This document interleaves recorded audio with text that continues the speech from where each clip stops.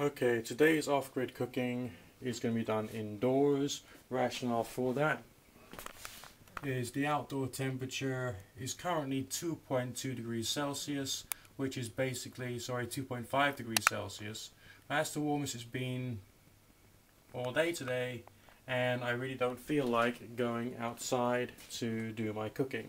So we're cooking on alcohol using a Trangia burner and the Tatanka stove as well, using aluminium mess tins to do the cooking. So I'm going to make myself something in one and I'm going to make rice in the other, and we'll see whether it's going to be nice. Here we go.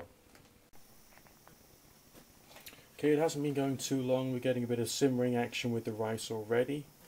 And over here we got buckwheat and we got red lentils. It's starting to steam quite nicely, and there's the occasional little bubbles forming. Don't quite know if you can see them, but you know it's there.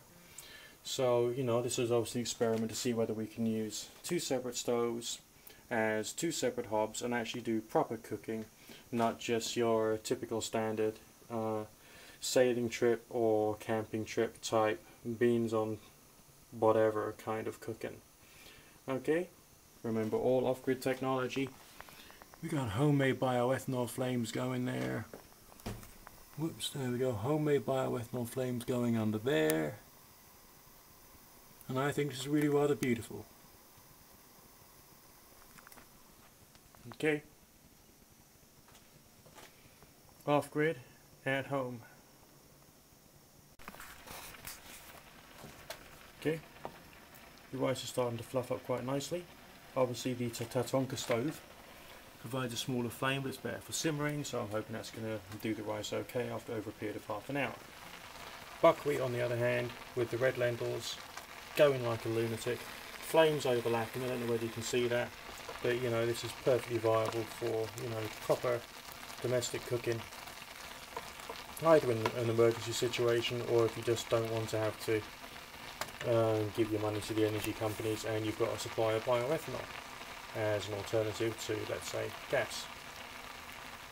Alright, so far basically looking very nice.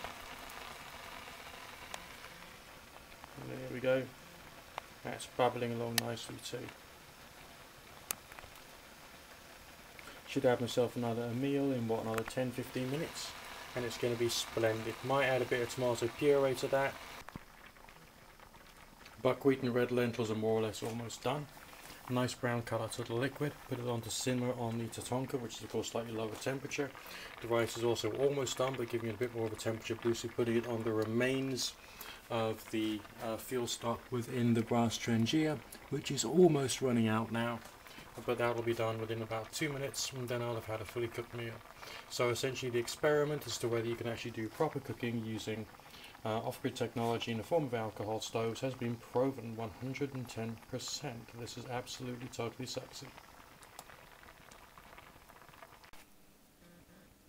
Et voila, a buckwheat and lentil plus rice lunch. Couple of lines of tomato puree to make it look nice and give it a bit of extra nourishment, and hey presto, off-grid lunch. You don't actually need to be on grid if you get your system working. Okay? You don't always need it.